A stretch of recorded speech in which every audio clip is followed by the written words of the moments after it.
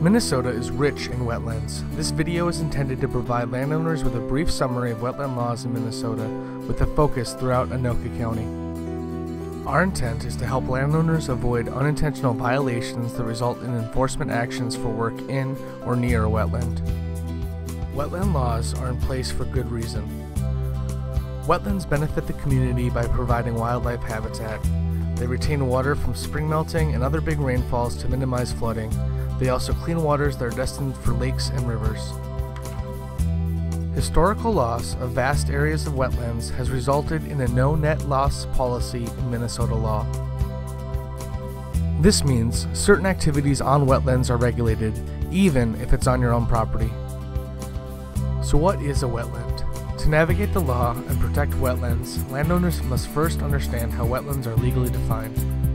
The presence of water is one indicator, but not all wetlands are wet all of the time. Because water comes and goes, soils and vegetation are also used to identify wetlands. Professionals called wetland delineators are trained to use all three of these indicators to determine wetland boundaries for legal purposes. Regulated activities generally include excavation, draining, and the filling of a wetland. Note that these activities are regulated, not prohibited. If you can show the wetland impacts are unavoidable, there are options to choose from. You may choose to replace the lost wetland elsewhere in your project.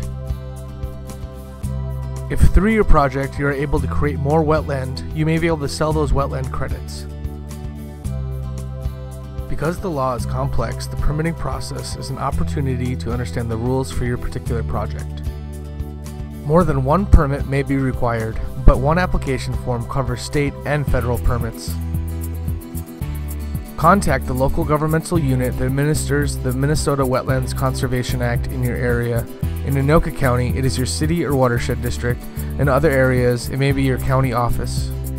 Also in Anoka County, general guidance about wetland regulation is available from the Anoka Conservation District. If you are thinking of working in or near a wetland, an early phone call can help avoid costly fines or restoration orders.